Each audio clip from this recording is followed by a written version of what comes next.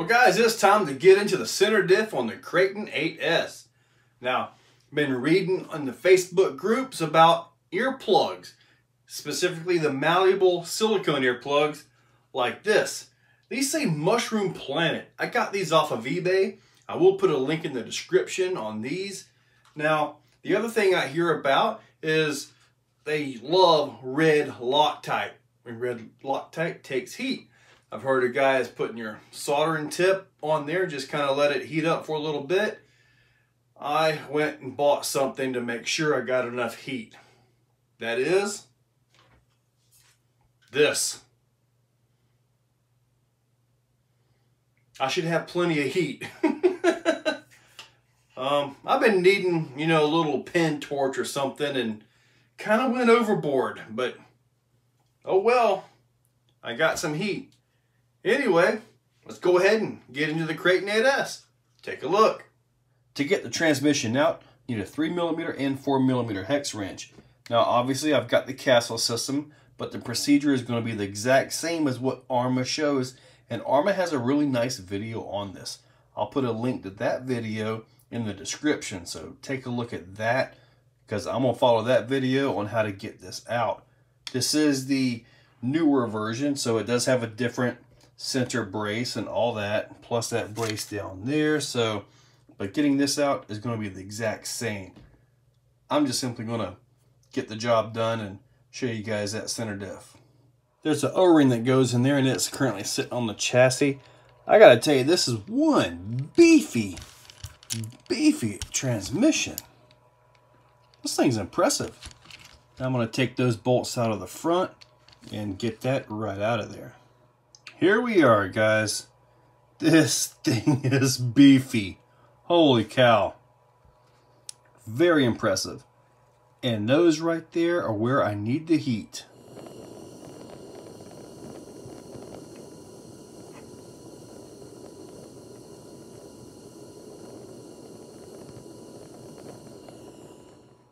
All four of my bolts actually broke loose without any heat, but then they needed heat to finish on up. And it is hotter than it looks. That torch I got, ooh, I got some batteries charged. May have to go drive something. Anyway, yeah. Anyway, it's loose. I'm gonna go ahead and peel this thing out, see what's inside. There we go. And I did not mess up the seal. Seal is still good, as best I can tell. Ew. That is really dirty to be only run, what, 5 or 6 times?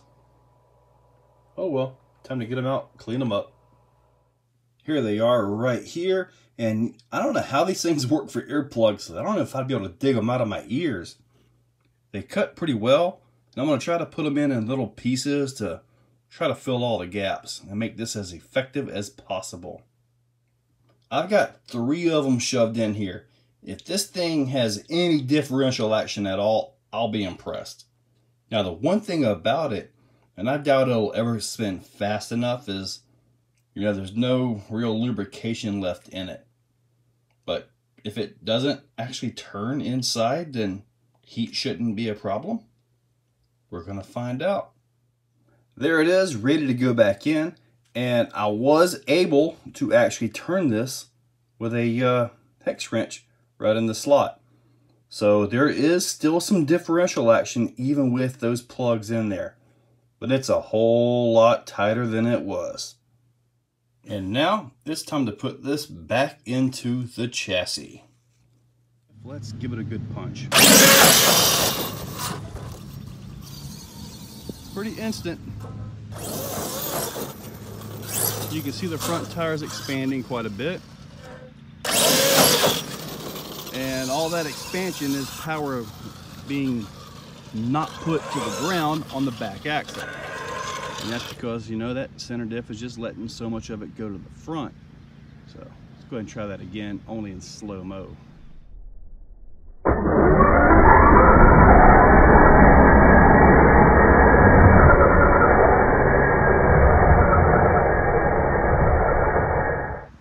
Well, let's see what those earplugs have got.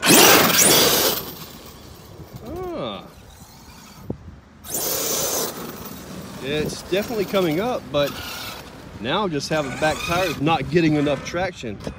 You notice the front tires are not expanding. Oh, there we go. There we go.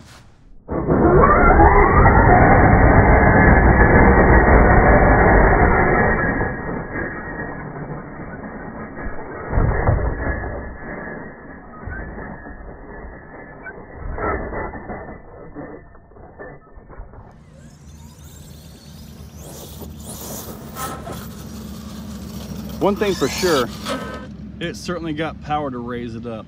I mean, even the stock motor, you know, the stock motor does fine. I see a lot of videos of guys put up 23, 24 tooth pinion on the stock motor, and it rides up just fine. So that's a cool thing. I do like the bigger motor, partly because, well, it seemed to run a little cooler and you can run longer without having to worry about overheating. Even though the stock motor has that nice cooling fan. Yeah, it's just putting everything to the front.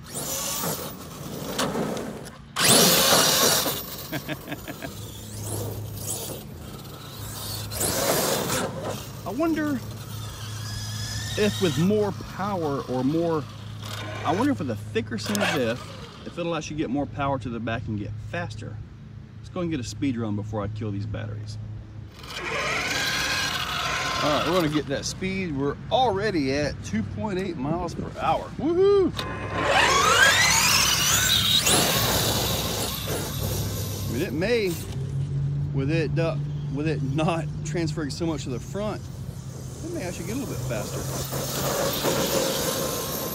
Pretty sure that's about as topped out as you're gonna get. Oh, did I lose my GPS down here? No, I didn't. I thought I lost it. All right, yeah, my battery's a little low. Gotcha. 47.6. I'm gonna go ahead and give it another run just to see, just to confirm that, see if I can get anything more out of it.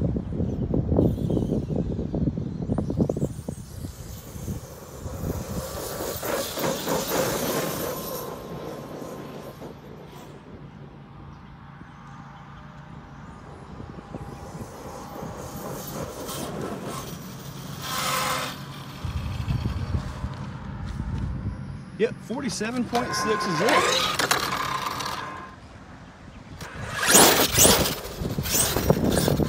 It definitely doesn't expand the front. Keeps the tires pretty much at the same speed. However, notice what it's doing. That was pretty cool. Sorry, I got some wind going here. What I'm talking about is, see that?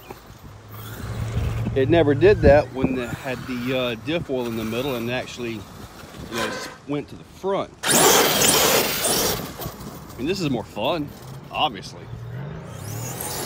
But when it comes to racing, you actually want that front end to, you know, overdrive that back a little bit because it helps keep you straight.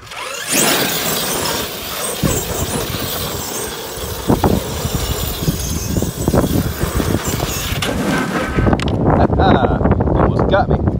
Now it's time for that speed run, which should be about the same time frame as I ran it before. You know, so it should be right about there, registering about 3.3. Let's see what we got here. See if it does get a little bit faster.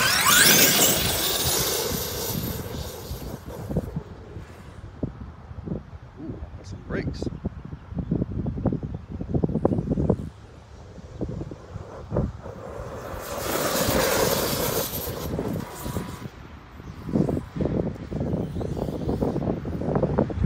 Pass. Looks good. I don't want to flip it over with my GPS hanging on the back. Let's see what we have got. 47.4. Right. Let's try some general turning. because that center diff being, you know, with those earplugs may actually make that back end spin out a little more versus just pushing crazy. I'm holding it full lock to the right.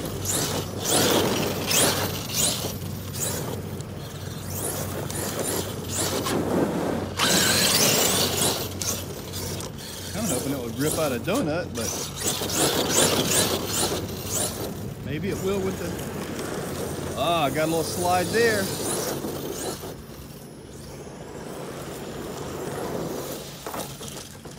And over we go.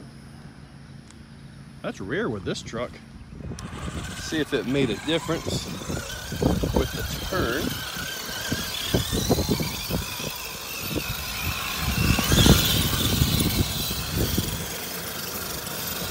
Seems to be about the same on the turn.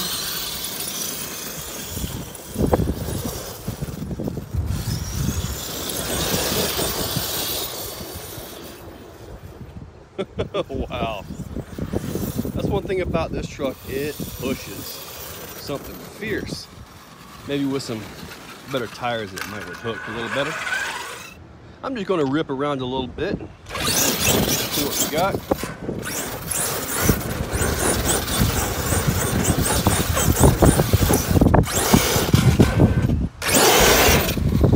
Now it's doing all it can to get wheelies. It's just spinning the tires.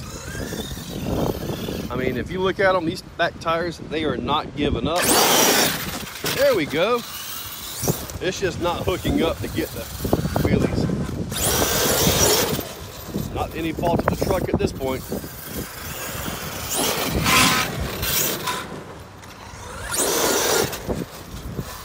Let's give it a launch here. Yeah, still no traction.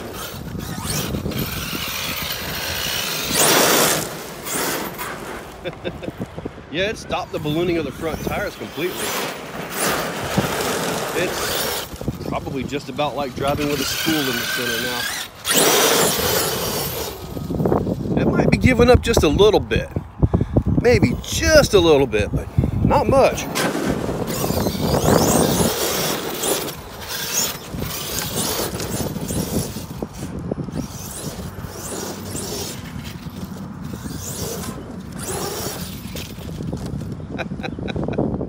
So guys, after driving this around with that center diff, open or normal in stock mode versus right now with the earplugs, I can tell you guys that the earplugs almost completely lock that center diff.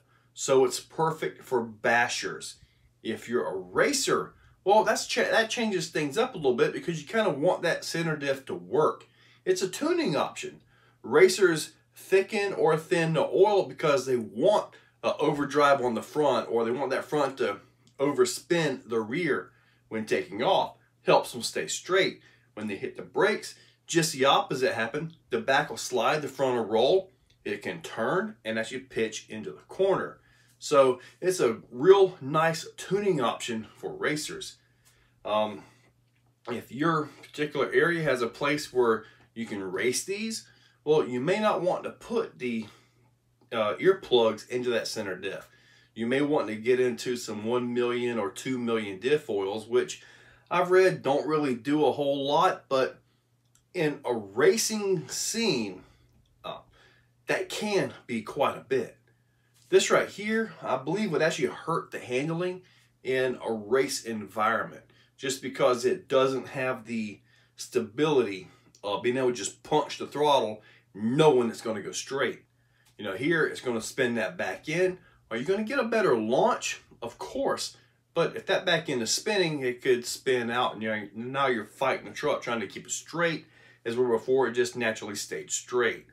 So as far as the steering goes, it was pretty much the same. Still pushing real bad, and that's probably because of the tires. As far as the wheelies go, the truck was giving all it had. It just didn't really have the traction. But when it did get the traction, well, you guys saw how that worked out. Top speed, looks like it went down 0.2 miles per hour.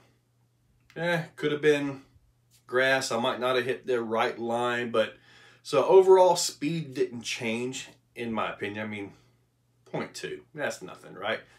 I just need that 40-tooth pinion gear. Jeez, come on, Sean Larman of Jack's RC Recycle and Repair. So as far as jumping goes, when you're in the air, it doesn't matter what your differentials have in them. The mass of the tires and how fast you can spin them or break them is what controls the pitch in the air. Now, having a center diff like this almost locked up could give you more of a launch off to get into backflips. That it absolutely can do. But overall, using the earplugs and virtually locking that center diff up, that's perfect for bashers. Not so much for racers. Guys, check that description for links to the earplugs. I'm going to look up some other stuff that I can find for it as well. Also the Castle system, 800 kV censored with the Mamba X8S ESC. Had to get all that out there. So guys, check that description. They are affiliate links. Affiliate links are where you click that link, you go and you check out whatever's in your cart, or you buy whatever the link is to, and it counts as a little bit of a commission. So guys, hopefully you liked the video, and thank you all for watching. If you guys like what you see, make sure you're subscribed. Hit that subscribe button and ring the bell. If you really like what you see, consider clicking on that join button down below. With that, you can actually become a channel member. Members get early viewing of many of the videos and, you know, a little bit more personalized. Guys, thank you all for watching.